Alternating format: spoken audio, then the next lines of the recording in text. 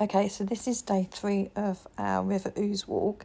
There was no breakfast at the pub, but luckily, even though it was a Sunday morning, next door the Costa was open nice and early, so we managed to get some sustenance before we got started. This is walking through Stony, Stratford, which is actually quite, as I said, I think on the previous video, is quite a pretty little town actually. So we cut back through and rejoined the river walk. This is just walking out past the square. So that's our first glimpses of the river that morning. A lot more people on this element of the walk, unsurprisingly. Obviously, you're on the edge of a city, so we saw a lot more people. We saw kind of like ramblers. We saw there was a fun run. We saw lots of families, lots of dogs. That was a goosander we saw, which was quite nice. I've not seen one of those for years and years. Various glimpses of the different maps that are available. It really, really was a beautiful, beautiful spring Sunday morning.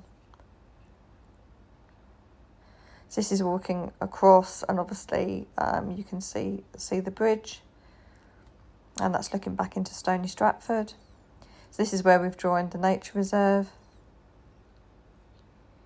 And effectively, this walk, a bit of graffiti. This walk we were following the river all day or all morning.